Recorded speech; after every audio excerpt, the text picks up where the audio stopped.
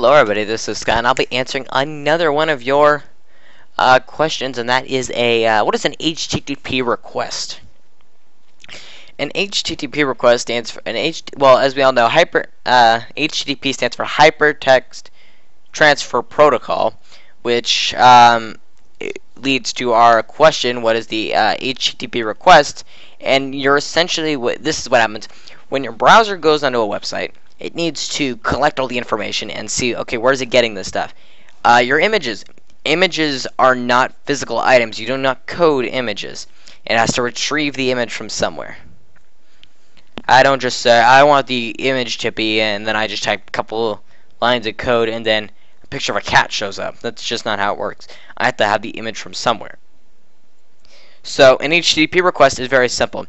It's when the browser makes a request to an outside or internal server, depending on where your images are hosted, and requests the information to display the item.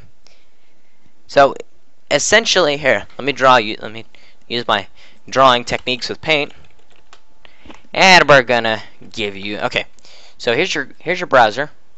Okay, yeah, woo. Here's your cat picture. Oh no, the cat picture's not showing up. Your browser's like, okay, there's supposed to be a picture of a cat here, so it's gonna go over here and it's gonna say server.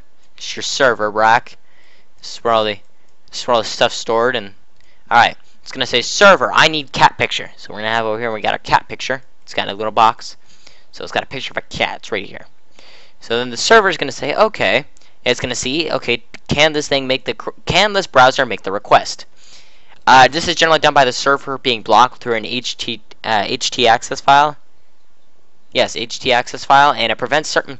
You can block people from viewing your site. You can block people from viewing certain elements of your site. You can block people from viewing ads. People do this with the AdSense all the time.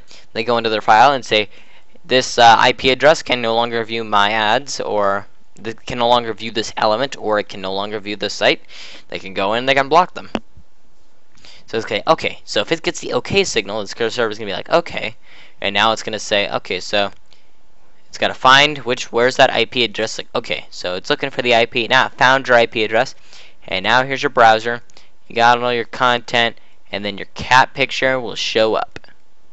And that is basically how an HTTP request works, as the layman's terms, and how we use cat pictures. So all you people constantly putting cat pictures on the internet, that's how you do it. You are welcome. So thank you very much for watching. Please stay tuned for the video. If you have any questions, put them in the comments below, and I will try to answer them as best as I can and as simple as I can, because that's what I'm here for, is to answer questions and to elaborate things to where anyone can understand them, as long as they have a functioning brain and know how to spell. And be kind of hard. I'm taking back that. I can't do it. They can spell. You gotta know how to use the internet, and then you're done. So thank you very much for watching. Please stay tuned for another video. If you have any questions, put them in the comments below, and I'll try to answer. So thank you very much for watching, and goodbye.